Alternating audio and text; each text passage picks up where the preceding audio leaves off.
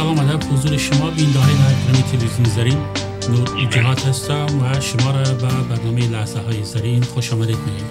بیننده گرامی، قسم همیش باز هم استاد حامد نوید، محقق، نویسنده، شاعر، نقاش و سابق استاد پانزه هنرهای زیبای پانزه ادبیات در پانتون کابل با خود داریم و مضمون برنامه امروز ما ولایت غزنی است. سلام حامد جان. سلام، چطور هستین آقای وجوهات؟ نور جان خیلیتی؟ لطفتان است، مهربان هستین، شما خوب هستین؟ خوشحال هستیم. خداوند خوب هستیم، شکر. خوشحال هستیم که باز هم شما را در برنامه امروز با خود داریم. مهربان هستین. ما خوش هستم که در خدمت شما و بیننده‌های عزیز برنامه شما در برنامه لحظه های زرین باشم. تشکر حامد جان. در برنامه های گذشته ما بیشتر در مورد آثار باستانی پیش از اسلام افغانستان صحبت کردیم. در این برنامه اگر بالای دوره تمدن غزنویان اگر معلومات را کنید ازتان ممنون خواهم شد. بله، مهربان هستین.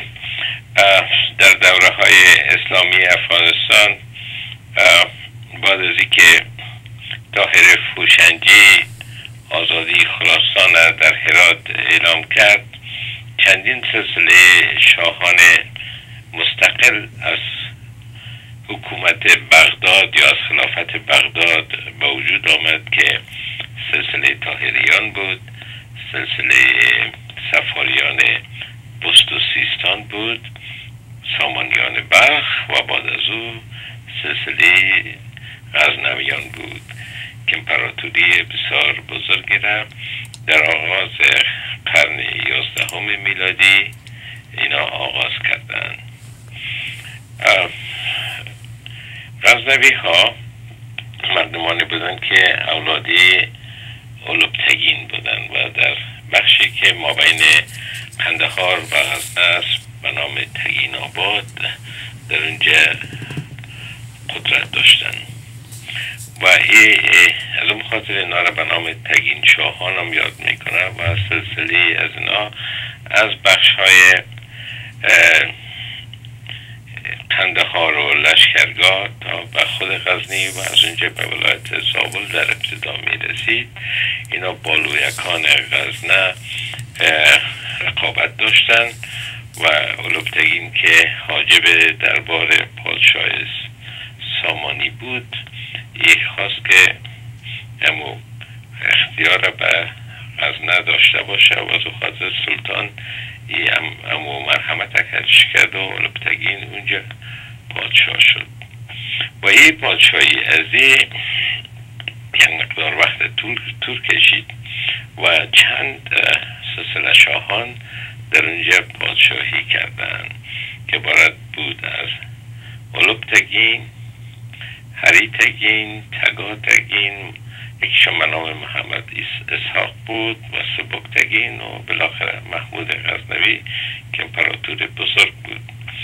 غزنه در ادبیات اوستایی نامش به نام یوربا آمده و از جمله 14 سرزمین مقدس اوستا بود که در اونجا دین اوستایی پخش شده بود و در پسانترها وقتی که قبایل آریایی به طرف هند کوچ می کردن، یکی از شاخه های از که نام پادشاهش غژ بود یا گز نوشته کردن، بازی که جایا غژ نوشته کردن، این به طرف غزنه آمد و اشاره به نام خود غزنی یاد کرد و این در متون هندی به نام راجا گژ نوشته شده و اما این بود که به غزنی متوطن شد و طرف هند نرفت و این پادشاه غزنه شد.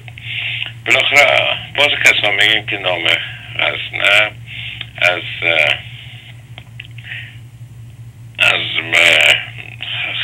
خز آمده، اما فکر نکنم که در اون مورد زیاد اسناد وجود داشته باشه. به هر حال وقتی که امپراتوری غزنوی ها در وقت سبکتگین بسیار بزرگ شد، سبکتگین باز فتوحات کرد به طرف هند، اول کابل گرفت و باز به طرف سند رفت و بالاخره به نزدیکای هند خود رساند و وقتی که پسرش محمود پادشاه شد یک امپراتوری بزرگی داشت که بخش‌های ماورالنهر هم در تصرفش بود، مرو هم در تصرفش بود و تقریبا نیمه از کشور ایران امروزی زیر تسلطش بود و به طرف هند امپراتوری ازی تا بر رود گنگا وسعت داشت. یعنی بزرگترین امپراتوری منطقه را غزنوی ها ساختند که به نام امپراتوری غزنوی در تاریخ مشهور است. به او خاطر غزنه یک مرکز تجارت شد، مرکز ثقافت و ادب شد و در این وقت بزرگترین شاعرای که ما میشناسیم در ادبیات دری اینا در غزنه زندگی میکردن. کتابخانه های فراوان بود، حکمای فراوان بود، حکیم، دانشمند و کتابخانه های زیاد در غزنی اعمار شده بود. بسیار خوب. در سال 2013 غزنی را به حیث پایتخت یا مرکز ثقافت اسلامی از طرف سازمان جهانی ایسیسکو شناخته و تجدید شد. چی دلیل برای انتخاب از این وجود داشت آمدجان؟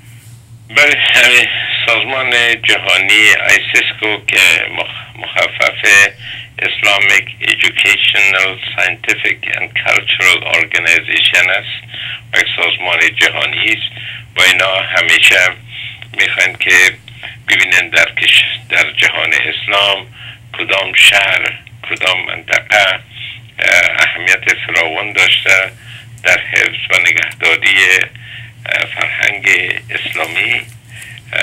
اینا انتخاب میکنن. در سال 2011 غزنی را انتخاب کردن به خاطر که غزنی مرکز و مهد تمدن اسلامی شد در قرون وسطی و نقطه وصلی بود با بین کشورهای غربی اسلامی که از شمال افریقا شروع میشد تا به عربستان و کشورهای شرق میانه و فارس و بعد از او میرفت به طرف سند و به طرف هندوستان و در این وقت ماورالنهر هم مسلمان شده بود تا به سرحدات چین. از این خاطر موقعیت جغرافیایی خاصی داشت و همچنان در پخش فرهنگ اسلامی و سرزمین هند بسیار مؤثر بود. به خاطر از در وقت شاهان غزنوی بود که منطقه پاکستان امروزی سند و پنجاب دین اسلام مشرف شدن و همچنان دین اسلام تا به نزدیکای دهلی رسید و این یک وسیله شد، نقطه وصل شد ما بین کشورهای غربی اسلامی و کشورهای شرقی اسلامی. اما مثل که پیشتر گفتم چون غزنی مرکز تجارت و ثقافت بود، بزرگترین شاعران، بزرگترین نویسنده ها، بزرگترین دانشمندان از غزنی ظهور کردند. مثلا مثل عنصری، فردوسی، فرخی، وسجودی از شاعرای بزرگ دربار محمود غزنوی بود. در این وقت ابن سینا زندگی میکرد، در این وقت بیهقی زندگی میکرد، در این وقت گردیزی زندگی میکرد که مورخ کلان بود، عبدالحی گردیزی، ابوالفضل بیهقی و البیرونی. اینا از نوابغ روزگار بودن و خود حسن میمندی که وزیر دانشمند سلطان محمود بود در ارتقای علم، دانش، خطاطی، نقاشی و تمام صنایع بخصوص معماری اینا پیشرفت‌های زیاده کردن.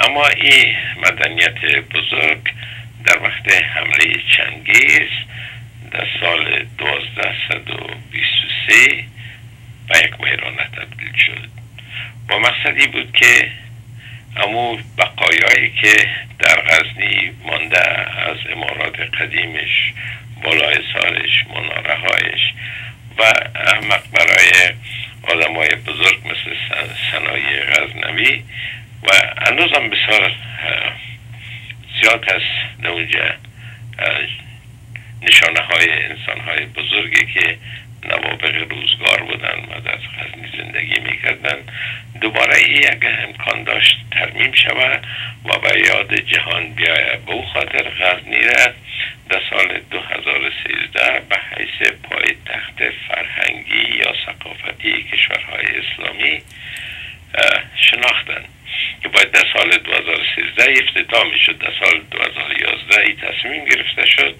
و در سال 2013 ای باید که نتیجهش میگرفتیم و یک مقدار پولی هم یونسکو تخصیص داد که باز عمارات قدیم غزنی که در حال ویران شدن بود او دوباره مرمت شود و که تا اندازه شد و تحقیقات زیاد دانشمندا بیاین در طی کنفرانس ها سر مدنیت غزنه بکنن، سر شعرایش، سر دانشمندایش، سر شاهانش.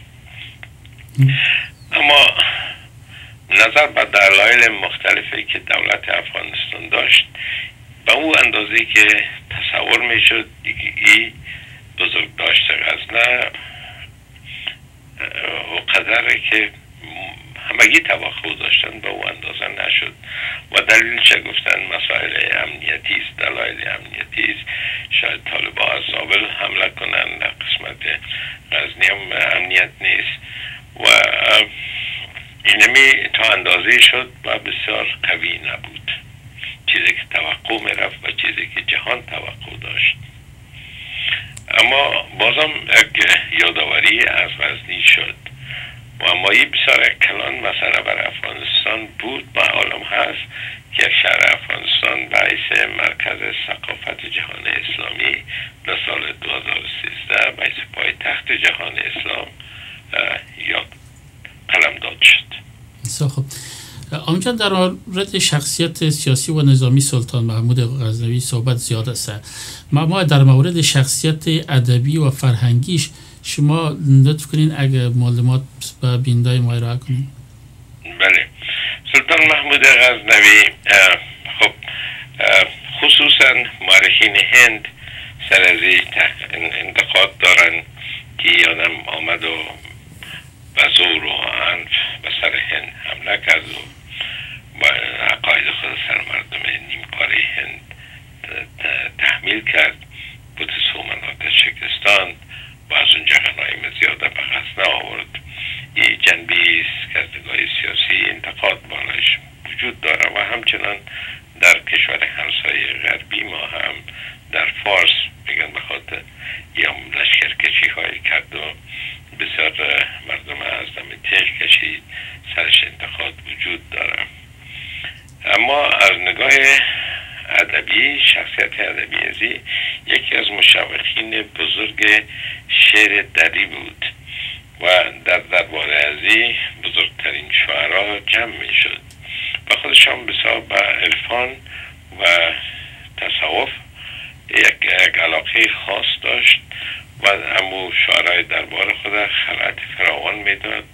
عنصری بزرگترین شاعر زبان دری از ستون پایه های ادبیات سرزمین نه تنها از ما بلکه از تمام کشورهای دری زبان و فارسی زبان است.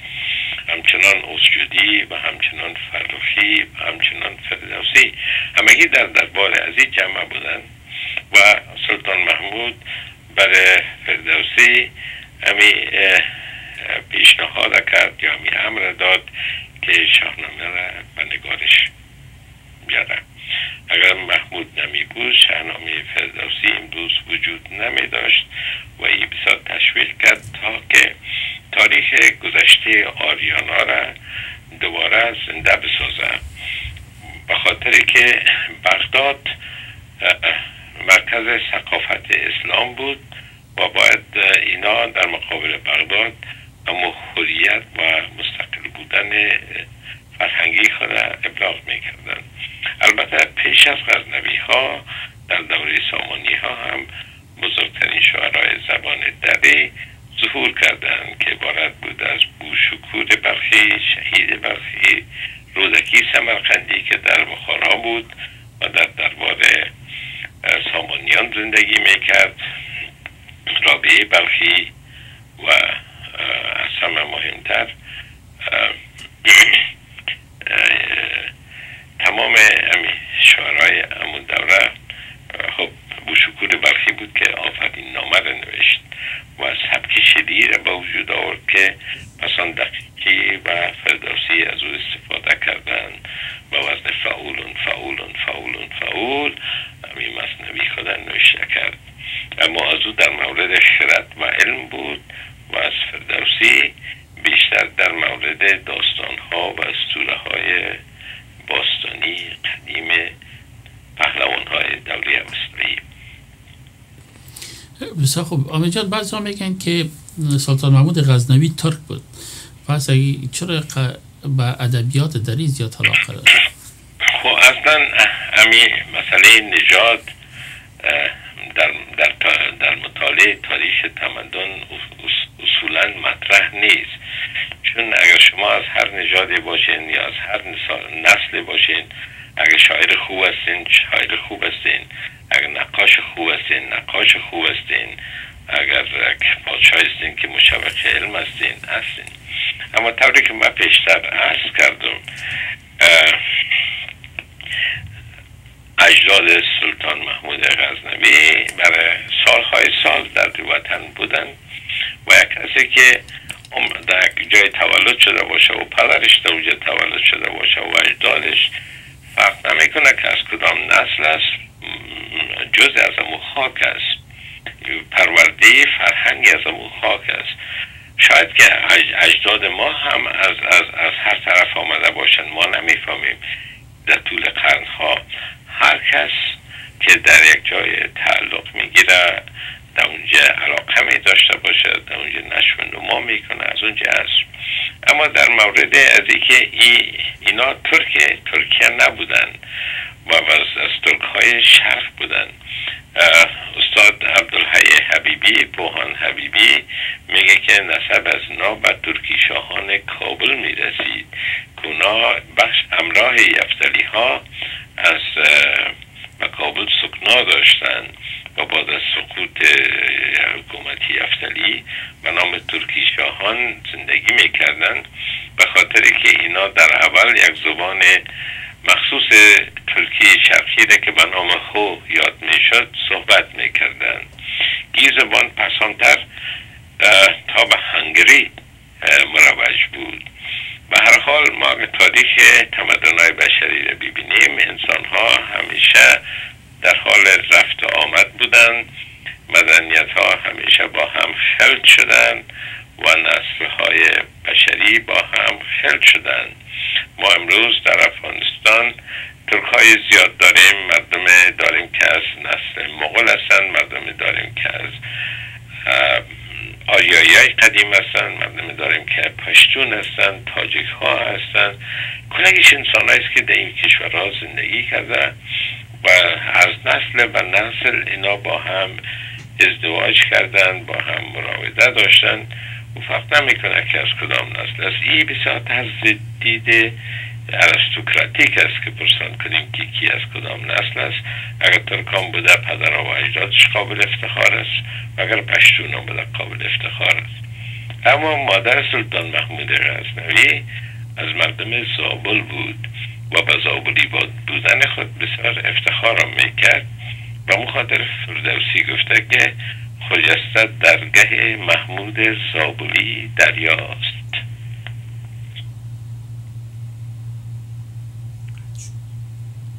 بله.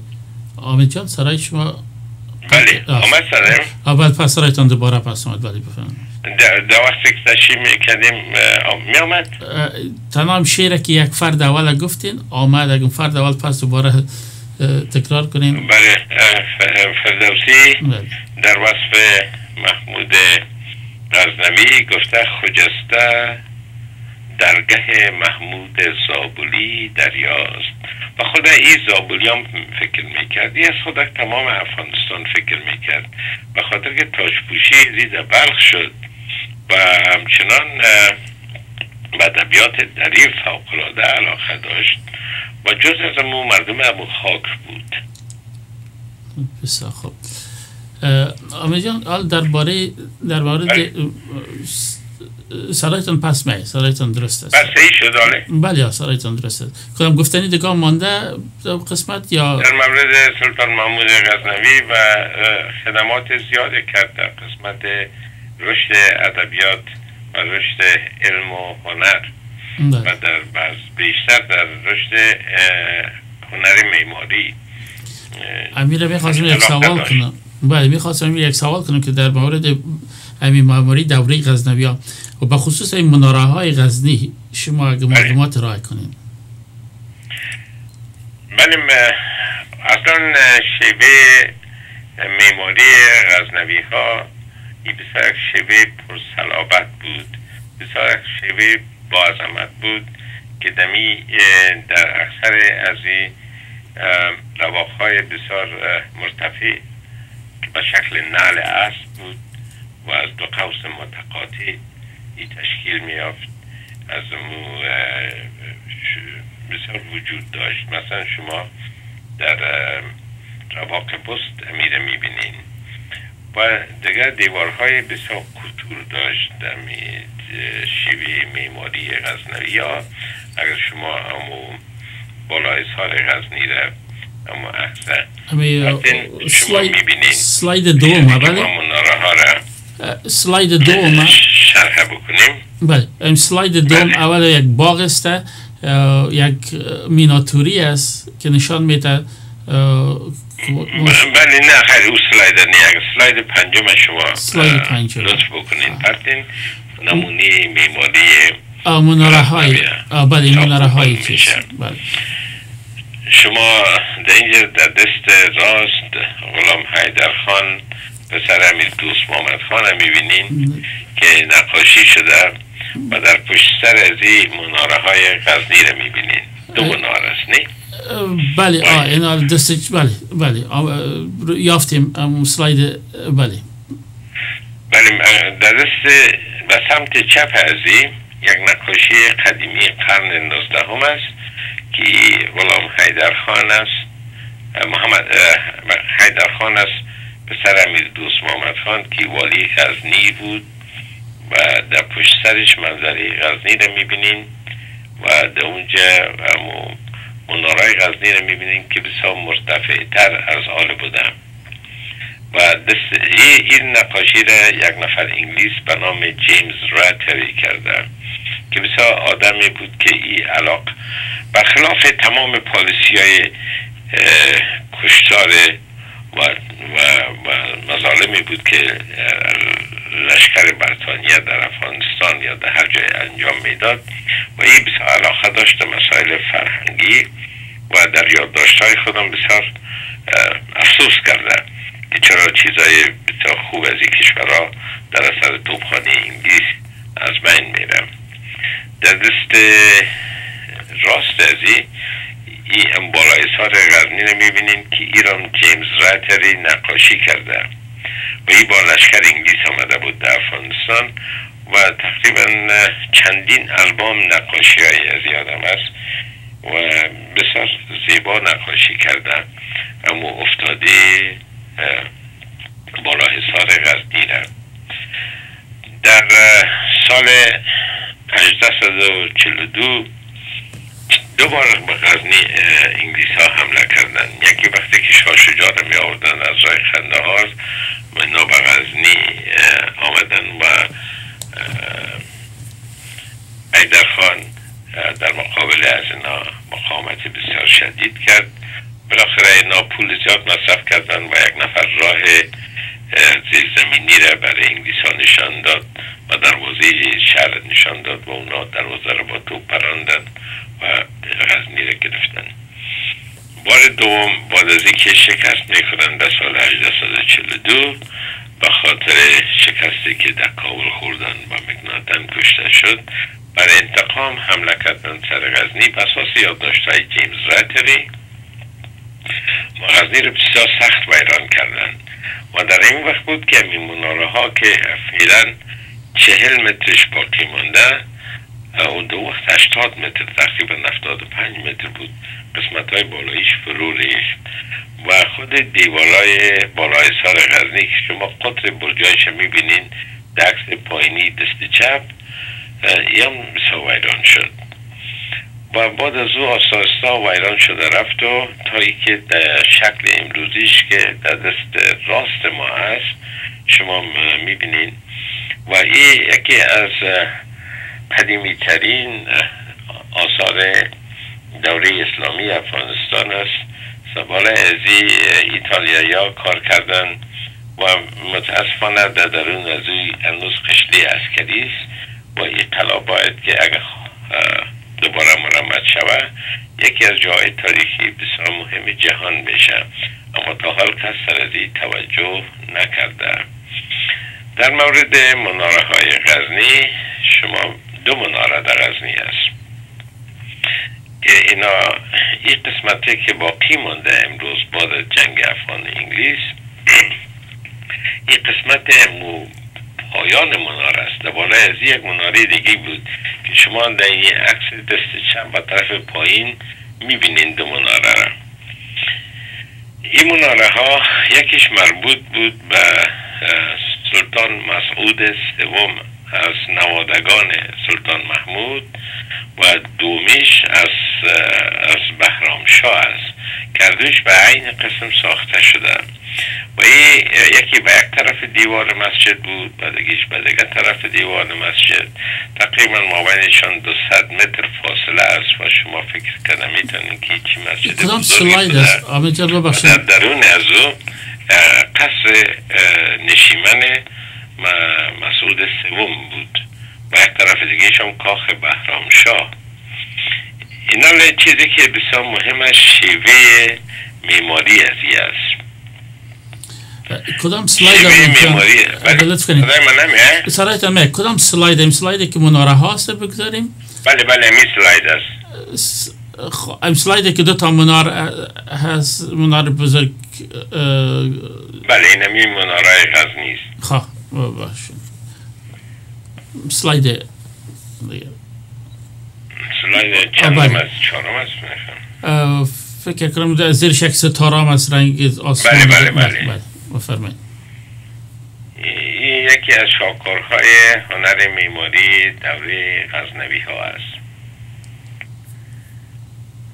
شما باز تکرار میکنم که در طرف چپ در پایین شما سکچ مناره ها را پیش از ویران شدن و حمله بریتانیا و غزنی میبینین که تقریبا دو چند حاله بودن.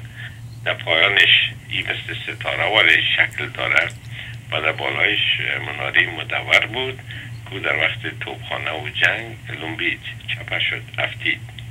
فقط ما حال داریم امید مناره تا جایی که به شکل ستاره ایست. این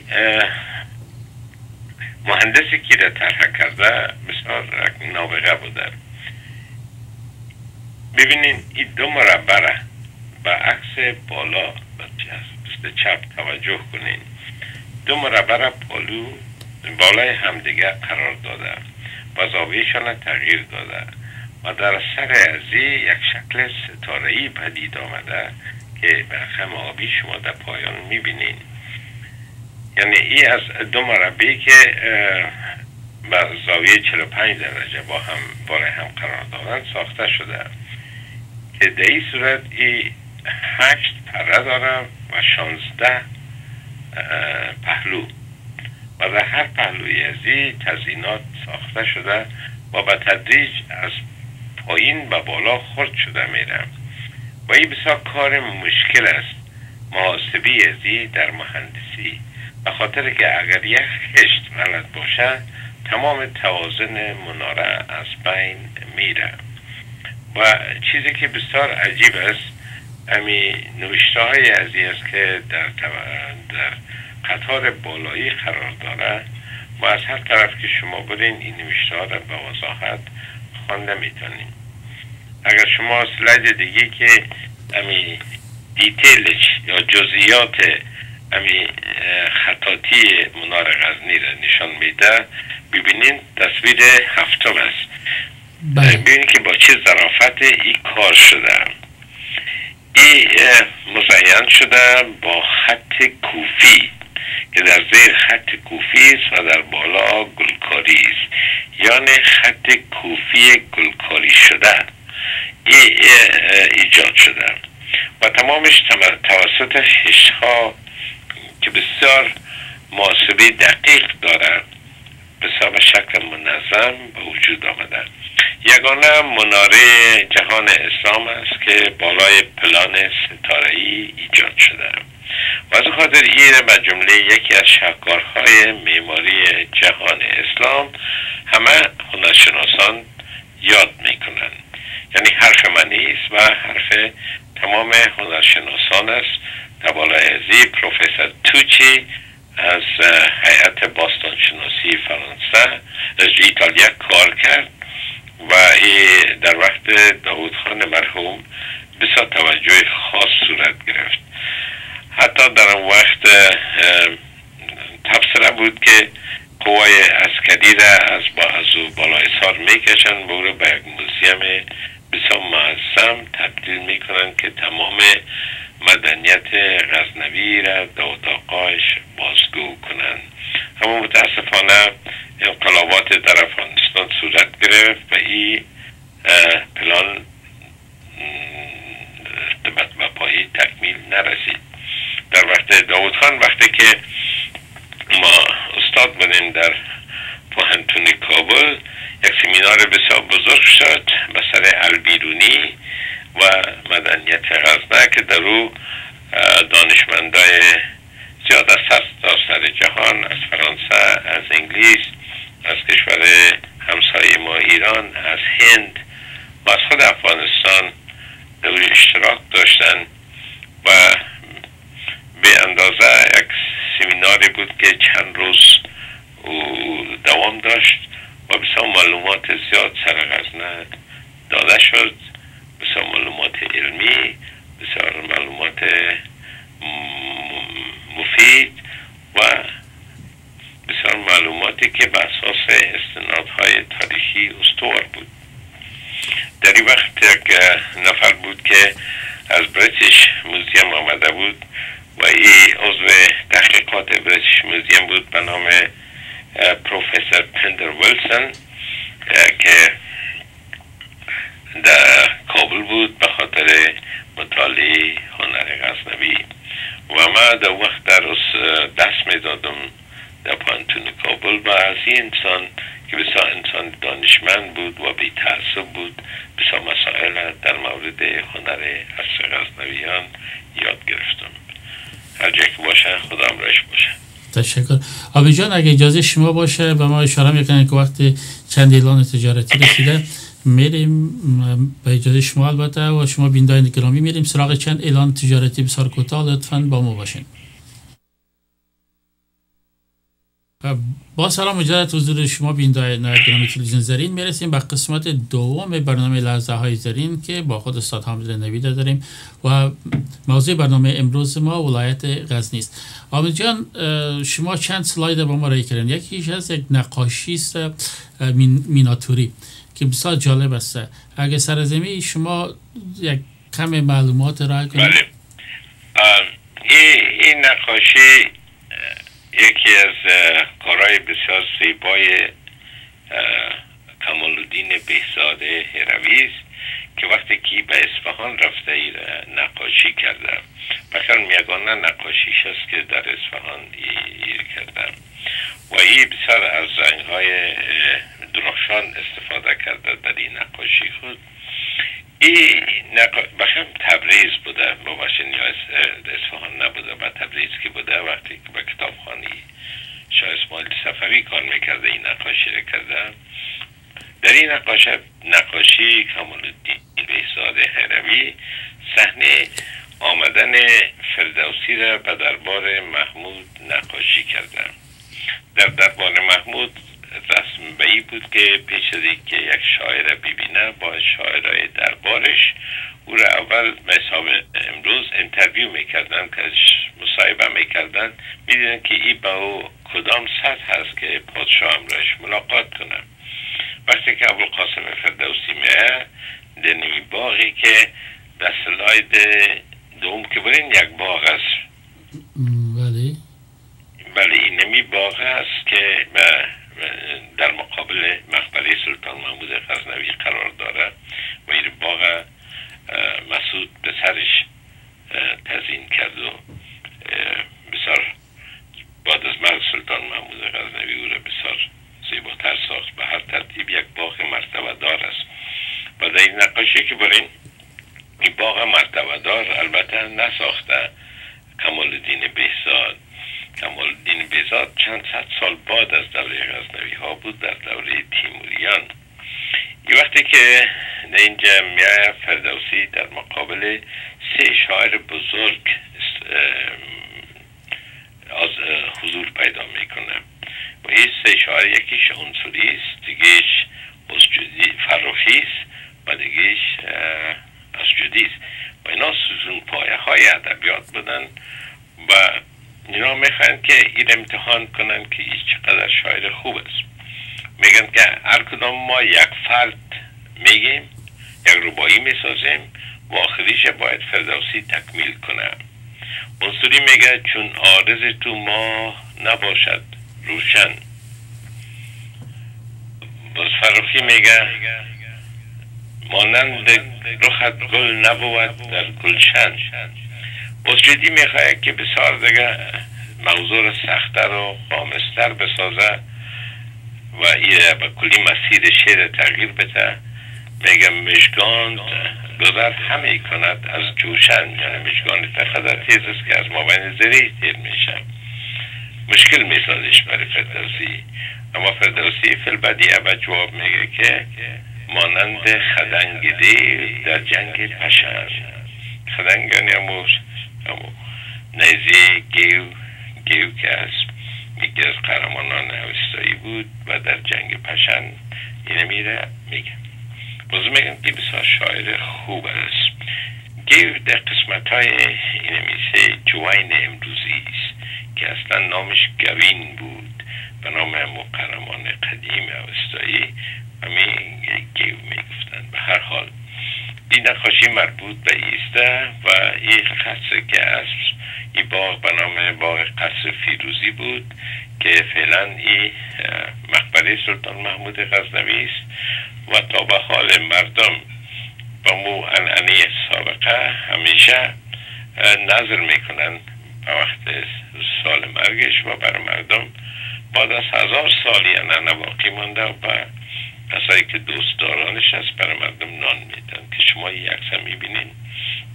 این عکس یکی از شاگردای ما که خودش حال استاد است به نام آقای علی اکبری این عکاسی کرده. بسیار خوب. یک سلاید دیگه فکر کنم سلاید 4 بود. اگه شما خب دیگه سلاید که هسته بخشم که مقبره خود سلطان محمود غزنوی است. بله مقبره رو نشان میده. این درون آرامگاهش است و این دیگه عکس کلوزاپ مقبره سلطان محمود غزنوی است که از سنگ سیاه و سفید مرمر زیرش سیاه و سرش مرمر سفید است که به ترتیب بسیار زیبا و یک تکنیک خاصی را جور کردن و از جمله زیباترین نمونه های خط کوفی است که باز یک روز ما مکمل سر سبک های خطاطی اسلامی گپ میزنیم. در این وقت هنوز خط نستعلیق مروج نشده بود و خط کوفی بسیار مروج بود و در بخصوص در تمدن غزنه تمام تزیینات توسط خط کوفی میکردن. به خاطر که خط کوفی با اشکالی که داشت بسیار زود دیزاین میشد، طرح میشد و بعد از اینکه همگیش به اساس خطوط عمودی استوار بود و خطاطای بزرگ این را می ساختن. این مقبره سلطان محمود غزنوی است. در دروازه مخمل از این مدخل آرامگاه یه دروازه صندل بود که بسیار قیمتی بود و از چوب صندل کار شده بود و این از هند آورده بود محمود غزنوی. اما وقتی که انگلیس ها حمله کردن این کندن و دوباره به هند بردن. بسیار خوب. امین جان، دیده میشه که یک تعداد از این مجسمه های سنگی و نقاشی های دیواری در وقت غزنویان باقی مونده. آیا با تصویر کشیدن موجودات جاندار این خلاف عقاید اسلامی نیست؟ بله، این در دوره غزنویان با وجوده که در وقت خلفای اموی و عباسی و کلی ساختن پورترت انسان و شمایل حیوانات نه تنها در افغانستان بلکه در فارس و ماوراءالنهر و تمام کشورهای اسلامی ممنوع قرار داده شد، اما ما در دوره غزنوی ها از آثار هنری بر میخوریم که دو شمایل انسان هم است و از حیوانات هم است و ایره به خاطر دیزاین و زیبایی قصرهای خود می افریدن. بخصوص مسعود پسر سلطان محمود در این علاقه خاص داشت، اما خود محمود در این مورد بسیار متعصب بود و اجازه نمیداد. وقتی بود که در کوشک که غزنه و همچنان در کاخ تخت سفر هرات و همچنان در لشکرگاه به فرمایش مسعود صحنه‌های بزم و شکار نقاشی شد. وقتی خبر به محمود رسید بسیار غضب شد و بالای بازشان دودای سیاه رنگ کرد که کار نشم و اینمی نقاشی ها با دوده های سیاه در بریتیش موزیم هنوز وجود داره که قوای بریتانیا با خود بردن در بریتیش موزیم موره به نمایش ماندن. در اینجا بحث به وجود آمد ما بین کسایی که میگفت که باید صورت انسان ساخته نشه به خاطر که کفر است، به خاطر که برخلاف دین است و این به طرف بت پرستی مردم میبره و اقتداد از علمای اسلام میگفتن که نه فرق نمیکنه، نقاشی چیز بدی نیست و کسی که بسیار طرفدار نقاشی بود حکیم ابن سینای بلخی بود که حتی میگفت که دیدن نقاشی باعث آرامش روح میشه و همچنان باعث انکشاف و کسی که نقاشی میکنه باعث انکشاف ذهن انسان میشه.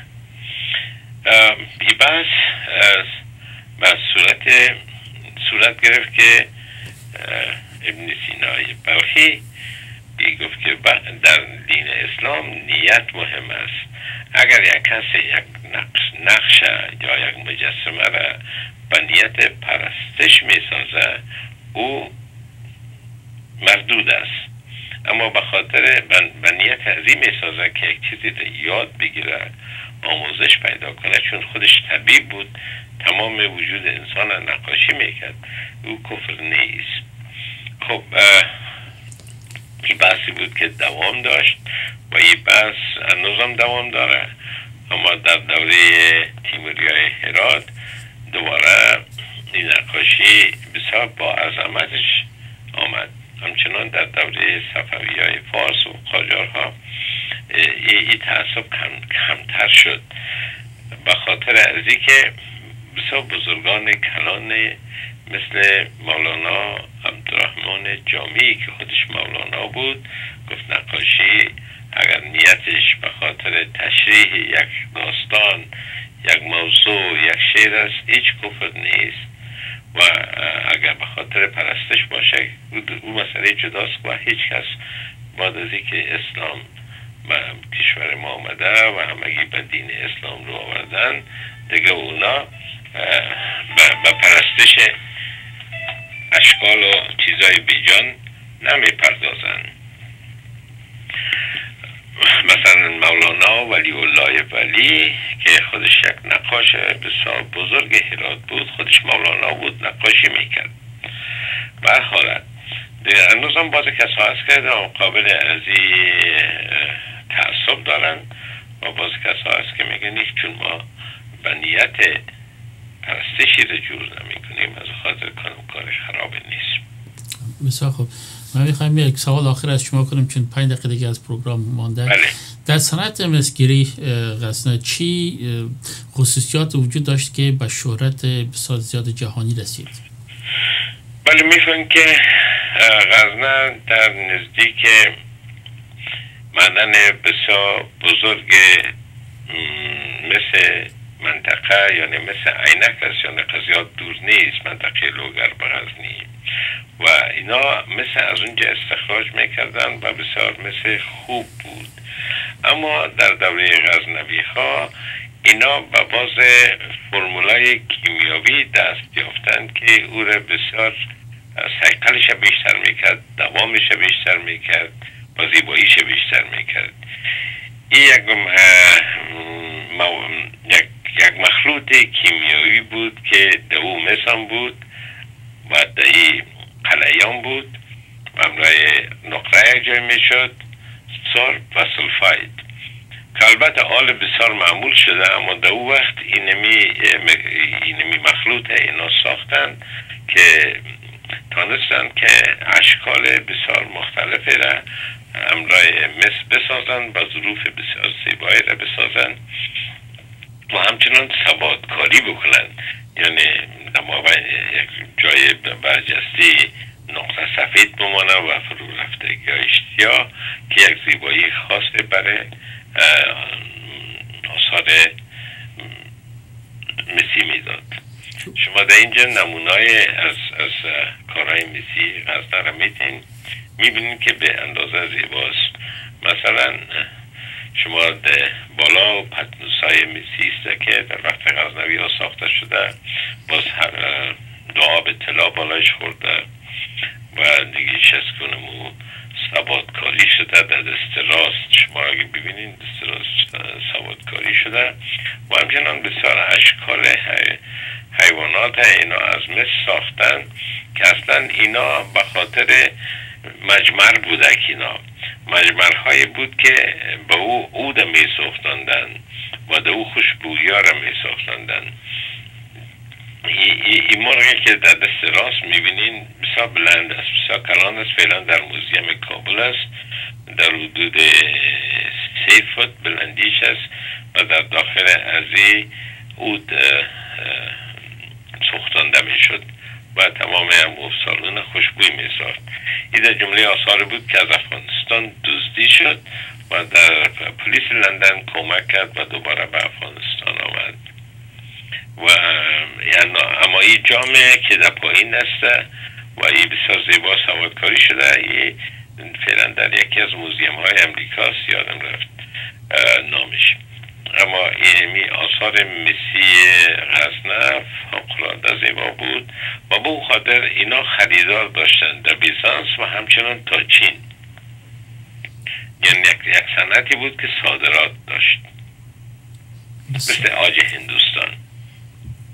بسیار خوب جهان، سپاس از شما به جان. برنامه چین یک چیز فوق‌العاده بود، یک مورد تجاری بسیار مهم بود و می‌خاطر مثل غزنی هم شهرت جهانی داشت. تشکر از معلوماتی که شما ارائه کردین، واقعا برنامه بسیار جالب بود. تشکر از شما که معلومات مفید واقع شود. حتما مفید واقع شده از خاطر معلومات بسیار زیاد شما ارائه کردین که 1 ساعت وقت پروگرام به صورت شد که متاسفانه بله غزنی مدنیت بسیار مهمه در افغانستان داشت و نظام داره، به خاطر که شما نظام در بازارهای غزنی بودین همین صنعت مسگری وجود داره، صنعت پوستین دوزی وجود داره و خدا کنه که در این جنگ ها و اینا این صنعتگران غزنی متواری نشده باشن، چون اینا از اجداد خود یاد گرفتن و از نسل به نسل انتقال یافته. یعنی یک صنعت بسیار باستانی و اصیل افغانستان است که اگه مارکتینگ درست شود بسیار پول سرشار به افغانستان همیالا میاره. تشکر جان، سپاس از شما. میربان هستین، سلامت باشین. انشالله بخیر. باز هم در برنامه آینده شما رو با خود می داشته باشیم انشالله بخیر خوبی. تشکر. تشکر از شما. زنده باشین. لطفتان است. بیندای گرامی روز شب شما خوش. بیندای گرامی این بود برنامه امروز ما با استاد حامد نوید، محقق، نویسنده، شاعر و همچنان استاد سابق استاد 15 هنرهای زیبا در پانتون کابل که درباره ولایت غزنه برنامه ما بود. تا برنامه آینده شما را به خداوند بزرگ می سپاریم. روز و روزگار شما خوش.